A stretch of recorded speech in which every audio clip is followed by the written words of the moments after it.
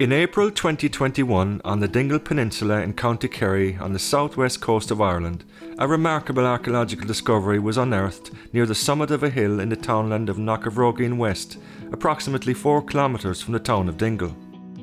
A large field in rough pasture had been undergoing agricultural reclamation works when the landowner dislodged a large boulder revealing a cavity beneath. Knowing that he had uncovered something of importance and significance, he immediately ceased all further work and set in train the reporting of the discovery to the relevant authorities. And representatives from the National Monument Service and the National Museum of Ireland inspected the site soon after. This wonderful discovery transpired to be a unique semi-subterranean megalithic tomb that had lain undisturbed since its last known use approximately 4,000 years ago. Archaeological Management Solutions were contracted by the National Monument Service to undertake archaeological monitoring of the remaining reclamation works on the hill, and thereafter for a programme of limited excavation works and recording, including the removal of exposed human remains within the tomb, prior to its ultimate reinstatement and preservation in situ. The tomb is keyhole-shaped in plan and orientated west-northwest to east-southeast, with the sealed entrance located at the western end.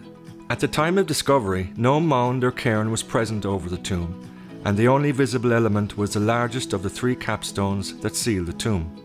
The tomb itself comprises a large oval chamber in the east and an adjoining square, smaller chamber in the west, and has maximum internal dimensions of 3.55 metres in length by 1.7 metres in width, and a maximum depth of 1.15 metres.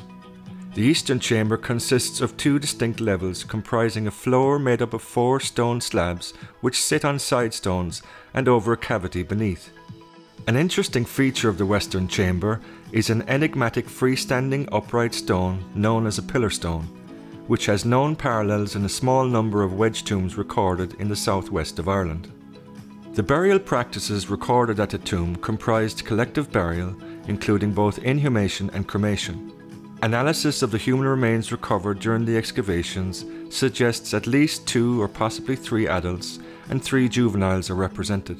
Part of the burial rite comprised the deposition of grave goods, as evidenced by the inclusion of a utilised elongated cobble recovered from the floor stones in the eastern chamber.